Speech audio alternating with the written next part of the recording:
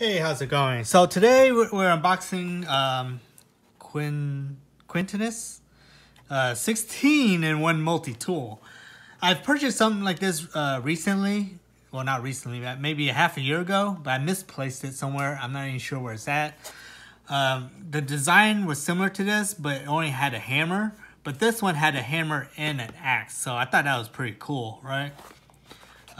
So 16-in-1 tool, limited lifetime warranty, perfect for camping, survival, hunting, backpacking, emergency escape, household, gifts, stuff like that. Okay, so let's open the box. Ooh, okay. So it comes with the little silica. Comes with this sealed in this nice kind of like a belt Kevlar type thing. Oh yeah, snaps open even. Nice. So it makes it real easy to mount it onto, you know, your backpack or your belt, stuff like that. If you are going out hiking and stuff, I would use this one so it's totally secure inside your belt loop. Inside your belt, right? So loop your belt through this so that it would have to totally get ripped off of you, right? So this way it might be more quick, snap on. Just, you know, especially when you're hiking and stuff, you just never know what happens. You really want to make sure it's secured and totally on your body. But, you know, if not, then you can always use this.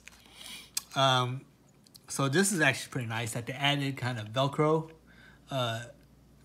backing behind the button, so you know, so not only does it snap in place, but you also have a little Velcro to kind of gives it a little more extra support. So that's pretty cool. That's a nice touch. Looks like it's double stitched, so this should hold very nicely. All right, so let's this part here is Velcro. Velcro shedding all over my table now. All right, so the Velcro is very nice. The stitch on this is very nice, to be honest. It's very good quality. Wow, I didn't realize how bright and vivid this red is, but that's a very nice red. It's not like paint, but it's actual red anodized aluminum panel. That's a very nice touch. Just looks like it's chipped a little bit here, so. Okay, not a big deal. Okay, let's take it out of this little plastic. But I'm gonna leave this on. It doesn't seem like there's any type of factory oil on this. But I mean, I guess if it's like solid aluminum, then you don't have to really worry about that anyways. So the hammer is actually a smooth hammer. I wish they coated this with rubber or something to kind of make it last a little longer, but you know. Actually, is this steel? Yeah, this might be steel. It's pretty heavy. So it could rust. Well, this is aluminum, so this shouldn't rust. I don't know. But I do kind of wish this is kind of like, I wish it had kind of like chamfered grooves into this to give it a little bit more grip. But I don't know, maybe this way it'll last longer if it's a nice smooth hammer. But yeah, so far the quality looks really nice. I love that they have this little axe sharp protection thing. So it's like just a little rubber TPU material. Okay. Ooh, yeah, you can definitely feel that it's a nice sharp. I wouldn't say super sharp, because I can feel kind of like a resistance of, see how there's like those grooves when they trim the metal. So that you can feel there. This way side is soft, but this side is rough. Yeah, this side is smooth without any type of, doesn't catch your finger. This side, yeah, you can feel it catching. So let me put this back on. That's nice. I like that they added this little thing. But it's one more thing that you'll probably end up losing, but try your best not to lose it. Because you want to protect your tools, right? Okay, there you go. I think that's on pretty securely. All right, so to unlock it, you just squeeze. Oh, that's a good squeeze here. So let's move that side. Squeeze and Okay, let's try again. Squeeze. Oh wow, this thing's really on there, huh? Okay. I don't think there's like another safety switch. It's just pressure by this little metal that acts as a spring. Am I that weak? Wow. Okay, there you go. So you don't have to squeeze it as hard as I thought, right? But you do have to squeeze it, and the clearance on this to the relief is very narrow, so you don't have to squeeze it that hard. I made it sound a lot worse than it was. Yeah, so you open it, you know, if you had to adjust something, or else has a metal crimp in here, so you can crimp wires, or, you know, cut wires. That's cool. All right, see, and you can see the finish of this is very nice. It's nice and smooth. Quality is pretty nice, I would say. It's very solid feeling. So let's see how hard it is to put this safety strap back on. Oh yeah, look at that squeeze. Okay, so now,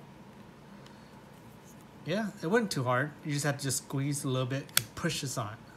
But it does scratch the metal. So, you know, it's going to be a tool, right? It'll show wear, so it's not a big deal. All right, so let's see. The first one will be a little filer, a little saw, screwdriver. All right, so this one here, same thing, maybe a wedger, but you can also use it as a screwdriver, but, you know, to wedge something. Can opener, you might, well, that doesn't feel sharp, but I'm sure you can use this to clamp something. I'm sure that there's a, was there instructions? Oh wow, there's not instructions.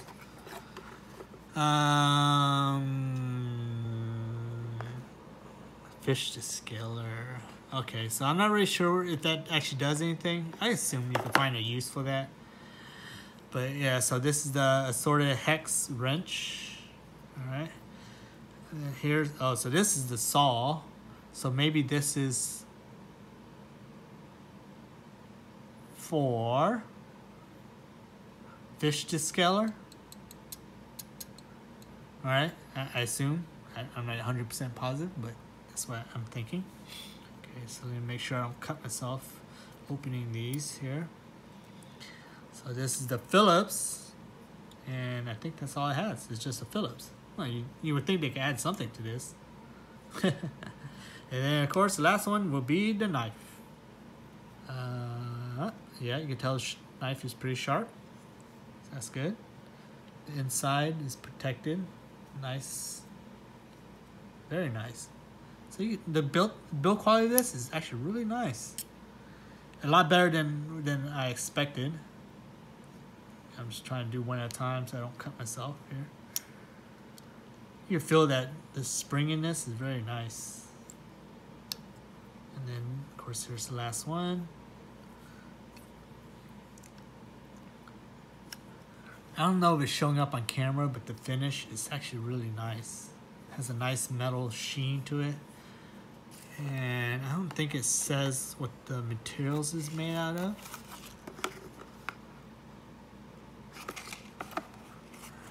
Double check.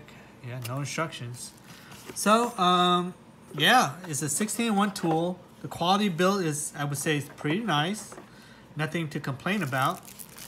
Nothing stands out. Other than, you know, it took me just a little bit just to get this part off. But, you know, that's fine because you don't want this too loose anyways, because, you know, if you're carrying this around and this keeps flopping off, that would be very annoying. So I definitely would not consider that a negative. You know, I guess I did sound a little bit negative about it, but it definitely would not knock it for that. That's something I would prefer, you know. All right, so I'm going to keep this sealed. It's not really sealed, but I'm going to keep this in the plastic just to prevent from dust or even light water, you know, if anything sprays on me or something. At least this is a little bit protected, right? it's just, you know, it's not a big deal, but it's always nice to have a second layer of protection on something that it's going to be more. I'm going to pretty much keep this in my to-go bag, storage bag, you know, 2-day bag type thing, 3-day bag type thing. Just in case something happens, I will have, you know, at least the basic amount of tools that I would need to do what I need to do, right? Other than that, I think that's about it. Yeah. Again, it didn't come with instructions, but you know, on the box it tells you everything this thing does. Again, the quality, I love it. The finish is very nice, and this brand is called Quitonist. 6-in-1 multi-tool. 16-in-1 multi-tool. All right. Here's the barcode. So if you have any comments or questions, leave it below. Make sure you like, share, and subscribe. And I'll see you on the next one.